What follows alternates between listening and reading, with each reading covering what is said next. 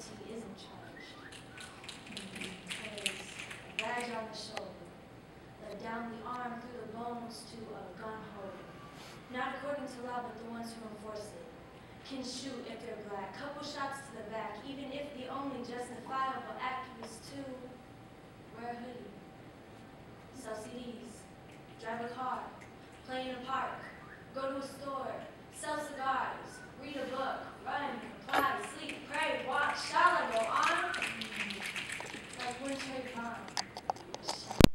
In the cold dead of night. Yeah, I was told colors are dependent on light. Maybe when Tamir was gunned down in 3 seconds flat.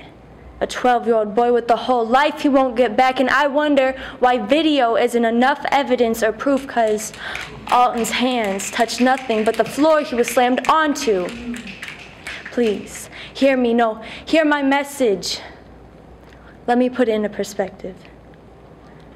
The skin I don't have on my body, the ebony that isn't on my arms, that doesn't run up my hands, the red that doesn't cover my fingertips as my palms fall onto my bloody clothes.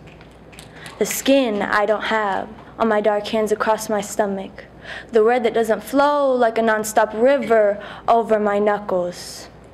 The panic I don't feel with my hands in the air, the sound I don't hear as my hands don't drop to my body that hasn't just been shot. The skin that doesn't make my bones shake and doesn't make my brothers and sisters' hearts break. Skin that doesn't label me as a threat, then forget to seek justice for my death.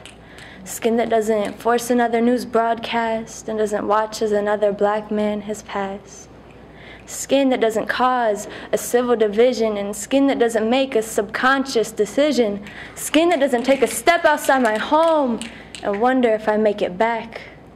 Skin that doesn't have to say those who matter can also be black. And I know it's hard to understand, but reach further than the fingertips of your hand. Step past the embodiment of just your being when seeing is believing, but you don't see someone's bleeding.